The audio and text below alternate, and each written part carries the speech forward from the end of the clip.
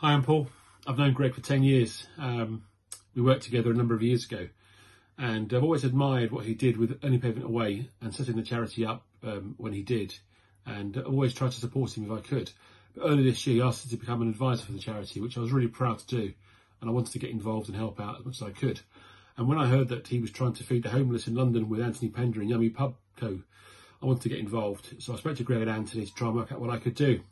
And I rang and emailed some friends in the industry who work in food service to try and tell them what we were doing and see what they could do for us, and was just blown away with the level of support from companies out there who I'll be forever grateful to. I think the numbers that Greg talks about was 35,000 meals we sent out to homeless people, 75,000 soft drinks and 79,000 snacks, including 2,500 Easter eggs from Nestle. Been really great helping out over the last 14 weeks during lockdown, which is a tough time for all of us, but if you're homeless, probably even more so.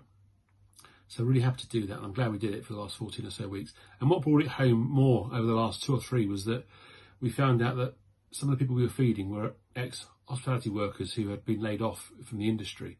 And that really brought it home how close we all are to being only a pavement away from homelessness. So really happy to be involved with the charity.